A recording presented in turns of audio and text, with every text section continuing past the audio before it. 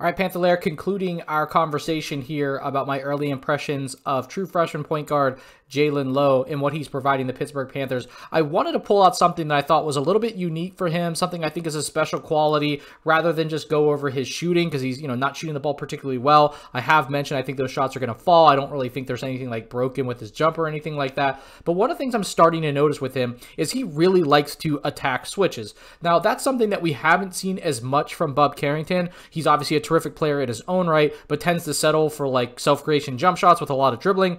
Lowe's not necessarily like that, and I like that he attempts to go at the bigger defenders anytime he's in a situation that he can attack a switch. So you're going to see this against Missouri. He's going to go at this 7-5 guy. Love that. So what I think Lowe is good at is he backs up, he recognizes the mismatch. I think he takes a second to see, hey, can I exploit this elsewhere? As a true lead guard, he's looking, can I exploit this elsewhere? But then he also realizes, like, I'm going to get by you, whether you like it or not, and I love it. I mean, he's just going to explode left. There's no chance for this 7-5 defender to stay with him on the perimeter.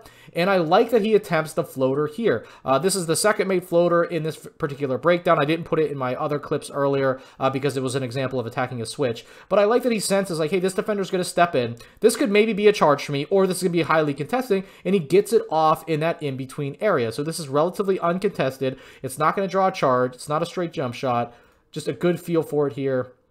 Makes the shot. This one recently against the West Virginia Mountaineers, going against Jesse Edwards. So he sees that, so he tries to exploit the potential mismatch. He says, okay, can I get this into Guillermo, and maybe we get an easy 2 points? That doesn't happen, so he kicks the ball back out, but then he wants it right back to go at the switch in the mismatch. I love that about Lowe. I think that he really tries to exploit advantages, as you should as the lead guard. And so here he's going to go one-on-one with Jesse Edwards. Now, this is a little bit more like Bub Carrington. Maybe not as many dribbles as Bub would take, although Bub does make his fair amount of shots in this situation. But I like that Lowe just knew, hey, this is a mismatch. I'm going to go at it, and he converts here. And I think what I'm seeing from him more than anything is a growing amount of confidence and a growing amount of comfort playing at the Division I level. He's a really good player. I think that we're going to see more and more from him. I really hope that his minutes stay pretty consistent between 10 and 12 minutes. Honestly, he's kind of trending more around 9, but I think 10 to 12 minutes to have the rest of the guards be healthy. Leggett, Carrington, those guys are going to need a little bit more rest. I hope Lowe kind of stabilizes around that time so we could see a lot more from him.